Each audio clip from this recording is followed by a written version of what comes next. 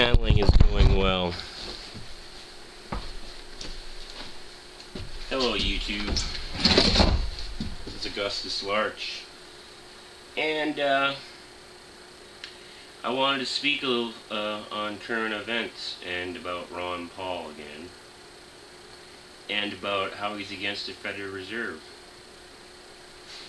Let me see what the Federal Reserve does. It's tied in with the income tax, and it collects about $900 billion a year.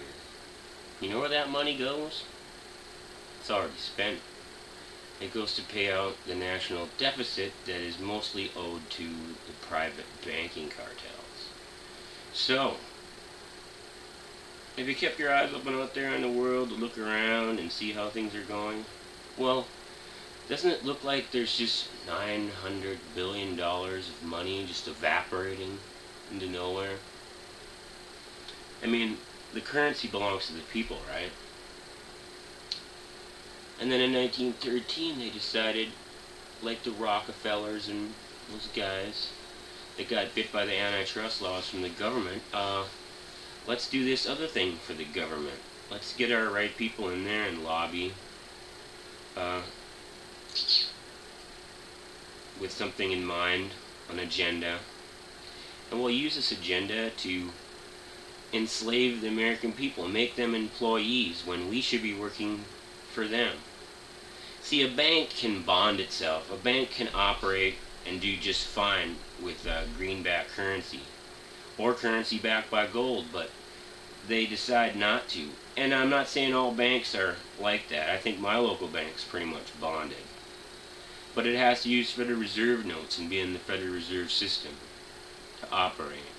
And there's a lot of banks out there that are just mismanaged, and they give loans to people who can't afford them, and they foreclose on people and take their property, and they're just they're robber barons. And if you watch the news, it's like they're supposed to do that. What happened to this country? What's wrong with the nation when it doesn't understand or doesn't say anything? There's a few people out there, but there's so few. And we get Ron Paul, someone that they just demonize. Why would they demonize? He's a quiet, well-mannered obstetrician from Texas. And they make him out like he's a demon. Why? Because he doesn't want to go attack Iran? Oh, that Iraq thing went so well. And Afghanistan, too. Oh, let me see. The thing with Iraq and Afghanistan, see, in Iraq, it's a secular country. The women don't have to cover up. They can speak in public. They can have a business, drive a car. In Afghanistan, it's fundamentalist, Islamic. There, they just treat their women like dirt. I don't know if that's in the Quran or not. You can fill that in the comment section if you know. But now we're going to Iran, which is bigger than both of those countries, and is filled with Islamic fanatics. And don't you think more will show up if the Americans decide to attack them? Oh, you want to deal with 77 or more divisions of Islamic fanatics, America, and go in there with the same policy used in Iraq and Afghanistan?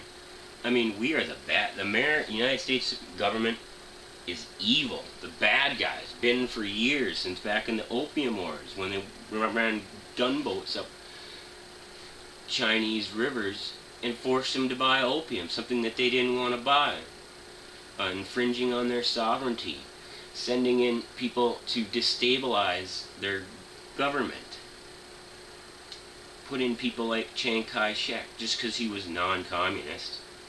He was pretty much a colonial puppet. That's what Chiang Kai-shek was. And Madam Kai-shek really ran things. But anyway, I want you to understand, oh, what does that do to inflation? What does that do when people have to file income tax and it's their own private business? It says in the Constitution that taxes should be a fairly appropriation, and not a direct tax. And taxing wages, that's like being an employee to the government. A government that's evil and just wants to run you into the ground. This is AugustusLarch. Some things for you to think about. Leave something in the comments section. Thank you for watching YouTube.